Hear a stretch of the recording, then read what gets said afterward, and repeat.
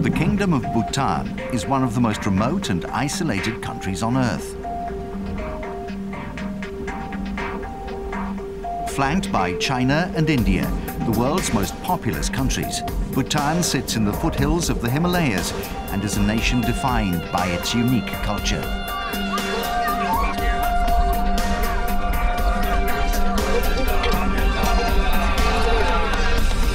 The majority of people in the Buddhist kingdom live a subsistence lifestyle in villages scattered across the mountainous landscape.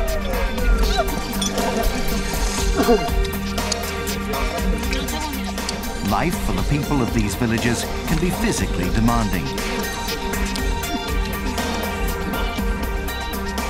So whenever there's a public holiday, many villagers take the opportunity to relax by gathering to play traditional Bhutanese sports.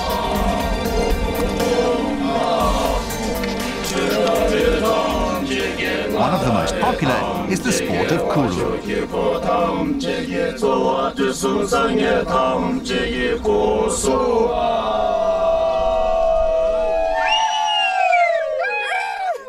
Playing Khuru requires a strong arm and a lot of stamina and concentration. These are all qualities that most Bhutanese people have in abundance because of all the work we do on our farms. And I would say that it's physically a lot more demanding than it looks.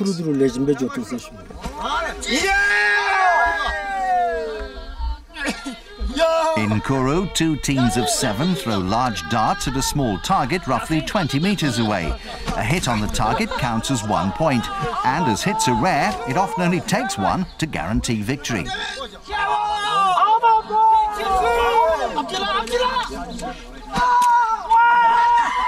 It's believed that Khuru was once used as a way of training Bhutan's men to fight off potential invaders from neighboring countries. However, today the game is played purely for fun.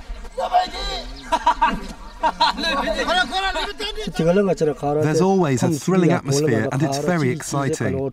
It's like that in every sport we play, be it archery, Khuru or Daego. I think that's just how Bhutanese people play sports. I remember watching my father, and I guess it just comes naturally to me.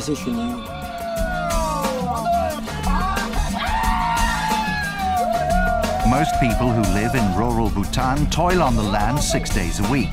This limits the time available for games like Khuru, and currently it's most commonly played by men during their lunch breaks.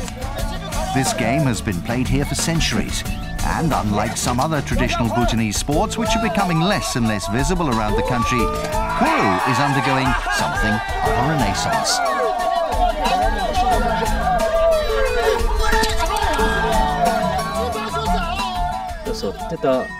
In Bhutan, we have many traditional sports, and while many of them are disappearing, in my opinion, Khuru is getting more popular.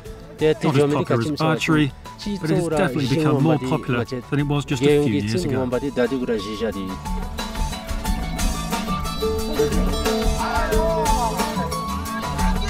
Bhutan is a country that's proud of its cultural heritage, and as the land of the Thunder Dragon continues to embrace some aspects of modernity, Khuru is playing a vital role in preserving the customs and traditions of the Bhutanese people. When I was young, I remember how much fun it was playing Khuru, with the whole community enjoying time together. Recently, we have started to play more often again, which is great, because it gives people like me the chance to pass my enthusiasm for the game onto the young ones.